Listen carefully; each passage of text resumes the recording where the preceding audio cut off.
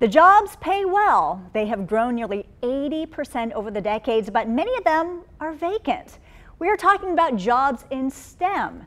WFMY News 2's Avery Powell shows us how Guilford County Schools is getting students interested in this field with a new lesson plan.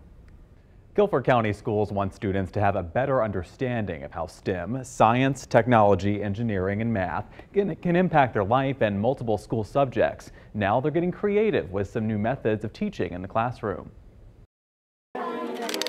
It's playtime and learning time at Morehead Elementary School in Greensboro. We're using these STEM kits that Guilford County Schools purchased in order to put math and science together, and also just to help students work on cooperation. These fourth graders are learning how momentum and mass affects speed by building Lego bobsleds and tracks. So I think that a lot of children, it's hard to synthesize what you're reading from a text, especially children this age need to be able to experience it. Like if I say, okay, momentum, they just write it down. Most of them will comply and do it, but they don't necessarily know what that means. All GCS elementary schools, kindergarten through fourth grade, have these kits. It's just one piece of the district's efforts to integrate STEM studies into multiple subjects. One of the goals of the STEM department is to really ensure that STEM isn't something that's segregated in a science class, that it's something seen throughout content areas, so that it's kind of a way of life, and that students see that it's a way of life. It gets students like Ben Adachi excited for class. School is way more fun if you get to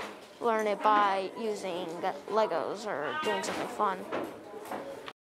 Another way STEM education is being brought into class is by teaching students the water cycle, but having them learn it through computer coding.